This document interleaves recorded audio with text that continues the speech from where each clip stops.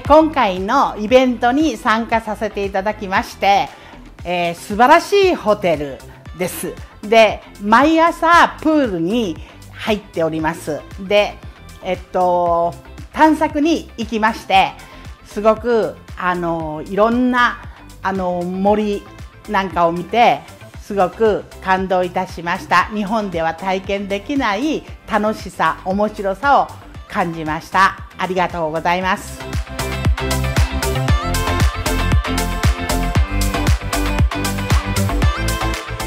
今回は娘と一緒に来ました。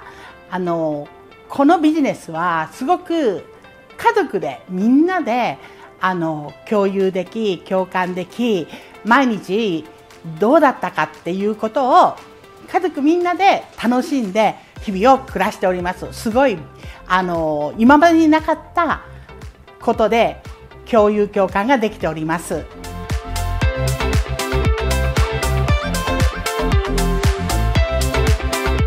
苦労ってあまり感じておりません。